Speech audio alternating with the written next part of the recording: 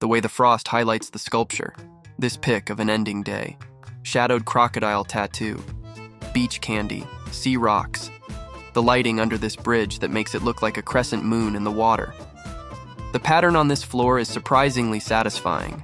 How a lad at my bro's factory stacked these unit doors. The way these tater tots are perfectly spaced in my square pan. This yarn display my wife made at work.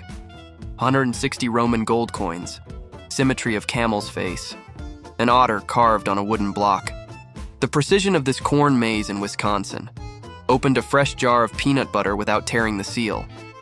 Pizza boxes I folded. My shelf can fit exactly 50 PlayStation games. Pizza prep for the weekend. This perfectly poured pineapple puree. Geometry of nature. Sometimes I like to see how far I can back up my car without hitting the bench. Personal best. This perfectly round stone I found in Lake Superior.